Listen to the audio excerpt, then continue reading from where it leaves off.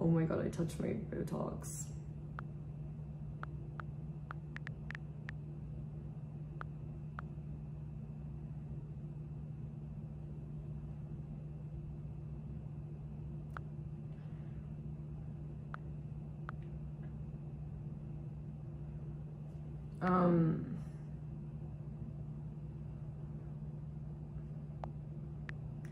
And like everything, the hair and filler only, if we're only talking hair and filler,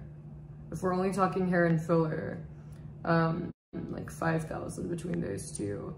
If we're talking like extensions and like other things that are not like extensions and everything else, probably like, I don't know, I'd say like 7,000-8,000.